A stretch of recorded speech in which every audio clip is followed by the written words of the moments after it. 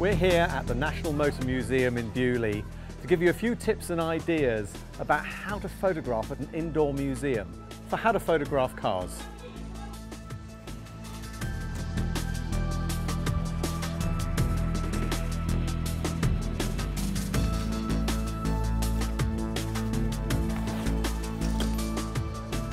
The main issue photographing at a museum is the poor quality of the light.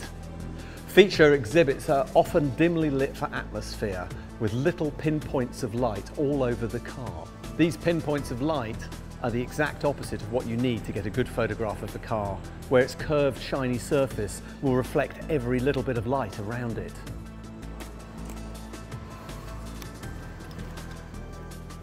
There are two ways of approaching the problem, plus the option of mixing both processes. As a rule of thumb, inside photography benefits from uprating the ASA, or effective light sensitivity, of the camera chip. On cameras with a lower pixel rating of below about 16 megapixels, it's best not to exceed 800 ASA, as the quality of the image will suffer. But on a big chip camera, you can crank it right up to over 2000 before the image is compromised.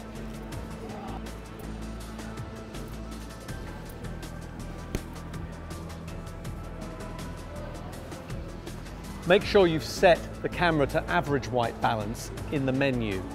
That'll handle mixed light situations that you'll discover in the museum, like this.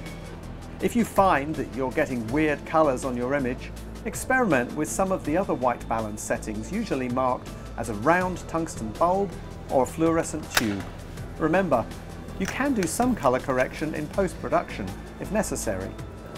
This will solve most low light problems, and you can support the high ASA with a pop of on-camera flash to fill in the foreground, remembering that most small flash guns are only effective up to about 12 feet on maximum range.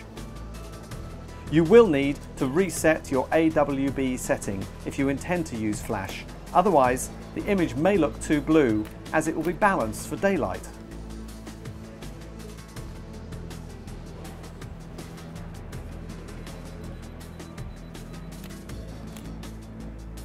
The best solution at a show or museum, however, is to keep the camera on tripod and fill in the foreground with a pop of flash held away from camera at about one stop under the exposure.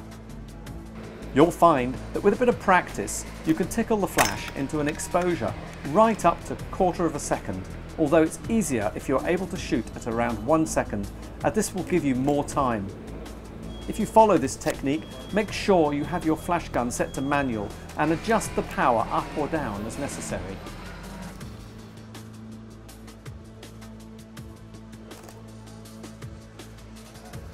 Shoot a range of styles. Single cars are good, but a wider group can make for a more interesting photograph.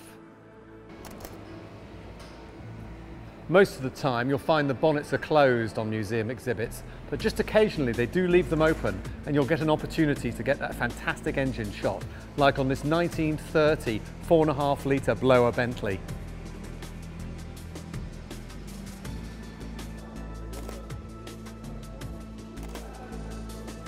If you intend to caption your images for a magazine or just to help you remember, a good tip is to take a picture of the information board. This will help you to remember all of the details more accurately. Don't forget to shoot those star cars. Did you know Chitty Chitty Bang Bang was actually based on a real racing car? Many museums offer stunning period scenes with feature cars part of the setting, such as in an old-style garage or workshop. These are often more carefully lit, with scene lighting creating a period mood, and it's nice to let that ambient light come through by using a longer exposure.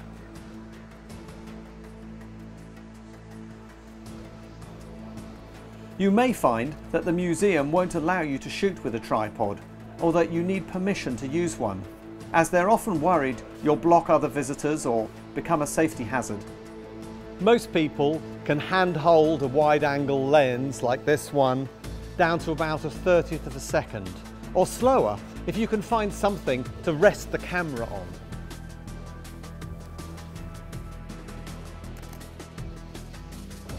In this case, just boost the ASA to allow for hand holding. Telephoto lenses are harder to hold still due to their narrow angle of view, so you'll need a faster shutter speed of above a 60th or 1/25th of a second to avoid camera shake. Remember, a pop of flash in the foreground will also help to keep the image crisp. Some lenses now have image stabilization, and if you have it, switch it on. Unless you're lucky enough to be there on a quiet day, you'll have to be patient and considerate to allow other visitors to see the exhibit whilst you take your photographs. If you have to, point out your camera to people in the way, and they'll nearly always move. But remember, they have just as much right to be there as you do, and always be polite. If you're shooting for a magazine feature, make sure you choose a range of angles using different lenses. And don't forget to shoot a wide-angle establishing shot as an opener for your photo story. This could be the entrance or the exhibition sign, or a wide view taking in some of the highlights of the show. Use the structure of the building to get some overviews from stairways or balconies. Dozens of images of individual cars taken from head height at front three-quarter will tend to look too similar and become dull, however fascinating the subject. So whether your passion is for great supercars like this incredible Bugatti Veyron, or for Group B rally cars like the fabulous RS200 here, if you follow these ideas, you'll come home with some great pictures from your museum visit.